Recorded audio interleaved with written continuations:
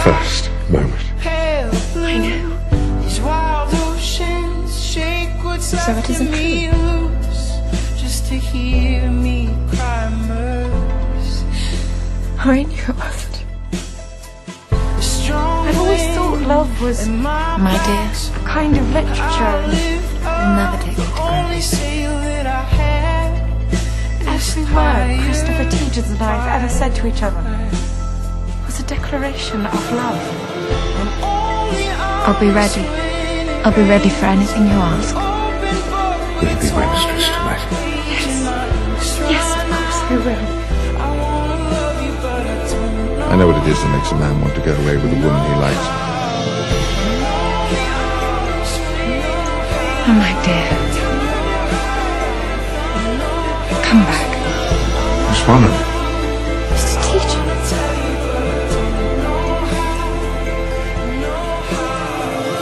You know what I want, I can't.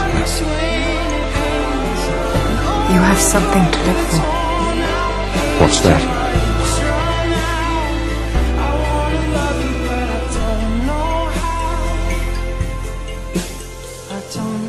Why didn't you kiss me then? Why didn't I want Christopher to have somewhere to have a mutton chop, an armchair by the fire.